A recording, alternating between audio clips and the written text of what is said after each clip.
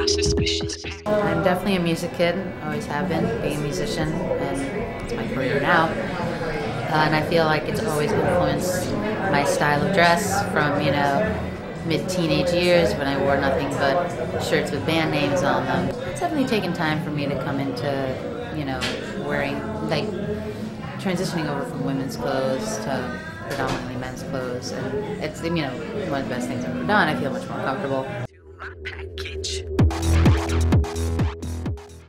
Well, dapper was a word that my dad used to use. He went out, played his gigs, he would look real handsome and dapper. And there are pictures of him, real nice suit, everything's looking really crisp and sharp. Women today can still take that old-time dapper, ideal and bring it into what they're doing, what they're wearing. We've, like everyone here, kind of brought it already to some extent. The type of woman that I would want to speak to would, definitely turn their head at someone like me, someone who kind of makes you, look twice, double take kind of thing.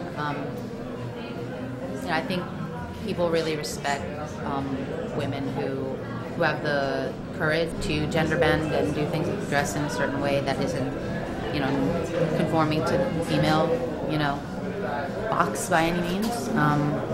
I find it attractive in women when they do that, and I would hope that, whether it's a femme, lesbian, or, anyone, would just appreciate the fact that, I feel more comfortable dressing the way that I do, and that is masculine, and appreciate it for how it looks and what it means to me.